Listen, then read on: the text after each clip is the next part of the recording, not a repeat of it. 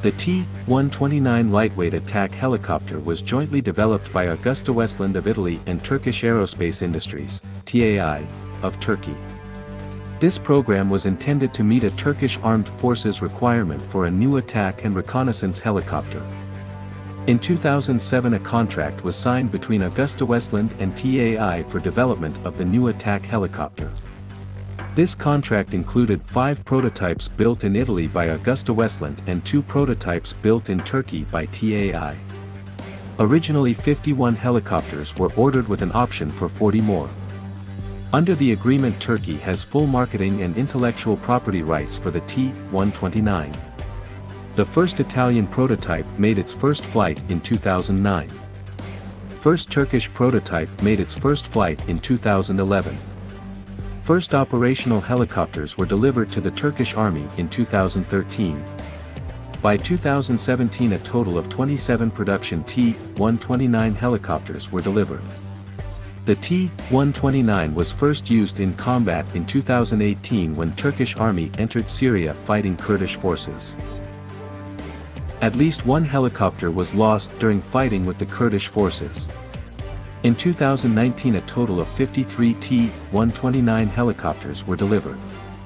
Turkish Army also operates a fleet of aging AH-1 Cobra and AH-1W Super Cobra attack helicopters that are showing their age and need replacement. The T-129 attack helicopter is also being offered for export. In 2022 the first sale of 6 helicopters was announced to Nigeria.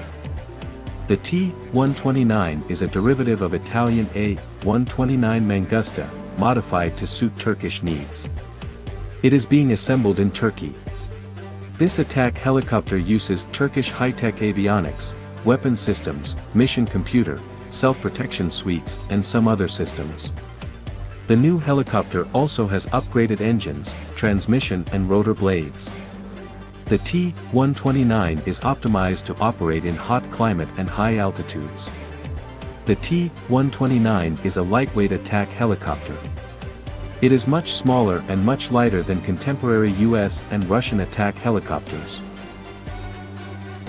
It uses Litec CTS 800-4N engines that are manufactured in Turkey under license. It is a version of the T-800 engine, developed by Rolls-Royce and Honeywell. The original engine was developed for the US RAH-66 Comanche stealthy reconnaissance and attack helicopter.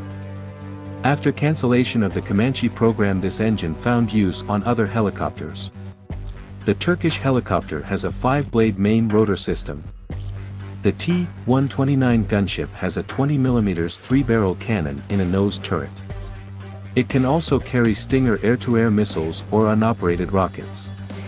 The T-129A is an initial production model. 9 of these helicopters were ordered in Italy to meet urgent operational requirement. All of these machines were delivered between 2014 to 2015. Later production helicopters, the T-129B, are capable of carrying UMTA's advanced anti-tank guided missiles. These missiles were developed by Roketsan and are similar to Hellfire 2. Later all T-129A helicopters are planned to be upgraded to T-129B standard in order to carry these missiles. Turkey also developed for this helicopter an advanced fire control radar. Development was completed in 2012. It is similar to US Longbow, used by the AH-64D.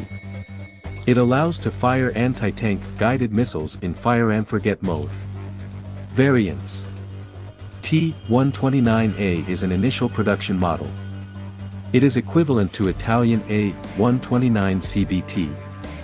9 of these helicopters were ordered in Italy to meet urgent operational requirement. All of these machines were delivered in 2014. Improved T-129B helicopters are capable of carrying UMTA's advanced anti-tank guided missiles. These missiles were developed by Roketsan and are similar to Hellfire 2. Later all T-129A helicopters are planned to be upgraded to T-129B standard in order to carry these missiles. T-129B is an improved production model, assembled in Turkey. These helicopters are capable of carrying UMTA's anti-tank guided missiles. The first batch of 9 helicopters was completed in 2015 to 2016. Another 9 helicopters followed in 2017.